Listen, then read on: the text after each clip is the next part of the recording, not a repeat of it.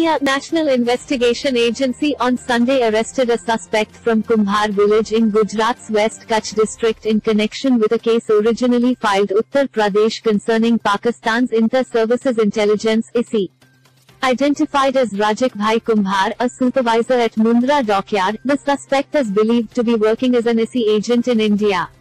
He was taken into custody from his home on Monday. Rajik Bhai was working as a payment conduit for the ISI. He was one who paid 5,000 rupees on behalf of the ISI to another suspect, Muhammad Rashid from Varanasi, in order to lure him to work for the Pakistani agency.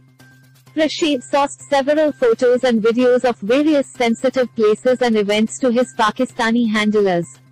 These photos and videos were of Prime Minister Narendra Modi's rally in Varanasi, the violence at Benaras Hindu University, BHU, and anti-CAA NRC protests.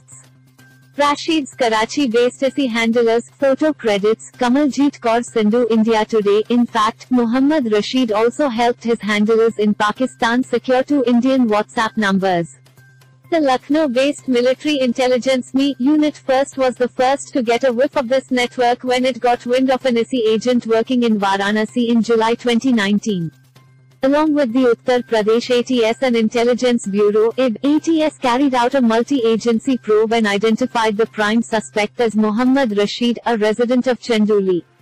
Rashid visited relatives in Karachi once in 2017 and again in 2018-19 during his visits to attend wedding functions. It is there that he fell in love with a cousin. During his second visit to Karachi, Rashid was acquainted with 2 ISI personnel who introduced themselves as Asim and Ahmad alias Hamid alias Havaldar Fayaz, likely of ISI Unit 942. The 2 cultivated Rashid and handed him the task of providing Indian numbers to use WhatsApp. They also told him to provide information on the deployment of Indian Army units. Recruited by ISI, Chandoli resident Muhammad Rashid, photo credits, Kamaljeet Kaur Sindhu, India Today. Officials said Rashid sent photos and videos of sensitive places, protests and rallies in India to his handlers in Pakistan. The ISI lured him with money and an assurance that they would help him marry his cousin, the love of his life, who is in Karachi. Despite multiple warnings by his uncle and aunt in Karachi, Rashid continued to work for the ISI and remained in frequent communication with his handlers. He was even sent a gift packet containing a t-shirt and some facial cream from the 2 handlers in Karachi.